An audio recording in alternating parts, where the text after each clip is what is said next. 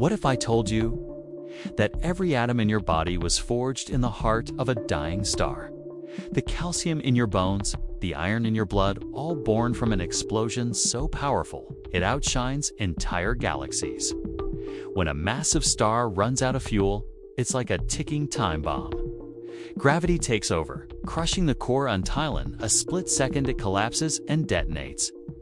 That's a supernova, a cosmic blast releasing more energy in one instant than our sun will in its entire lifetime.